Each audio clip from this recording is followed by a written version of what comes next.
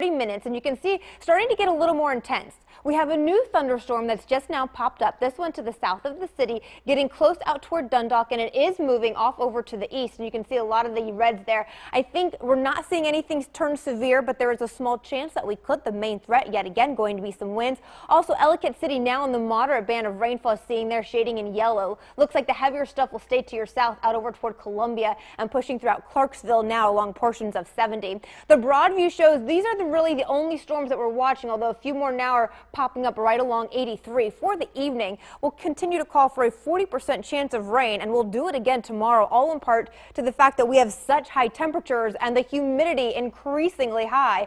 Temperatures right now in the Inner Harbor about 88 degrees, Essex at 81, and Annapolis 87. Today we rolled about 5 degrees warmer than normal, and we'll continue to see those temperatures fairly warm, all as we have this trough of low pressure that's in place. So we have the warm air, we also have the humid air mass, and as a result, those thunderstorms are in fact beginning to pop.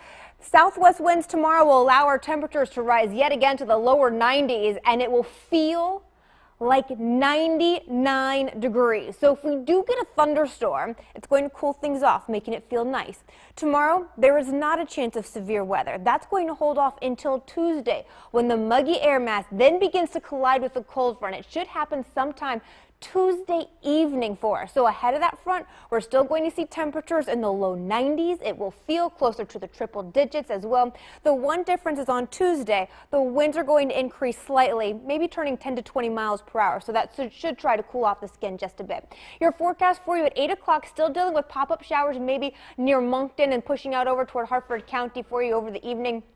Tomorrow morning, we're going to start out with mostly sunny skies, picking up a few more clouds throughout the day. And now by 4 o'clock, that 30% storm chance, maybe heading out towards Savern and maybe even into Sparks once we get to the afternoon hours. By 6 o'clock, that bullseye is out over toward Easton and into Elkton.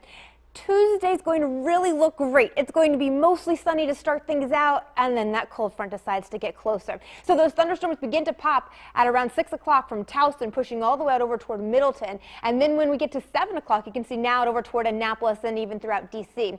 This is when we're going to anticipate the strongest rain. In fact, Tuesday we could see maybe a quarter of an inch. So your forecast will continue to know temperatures flirting near 90 degrees for us tomorrow, 92, going 93 Tuesday. Behind the front on Wednesday, though, we go to 87.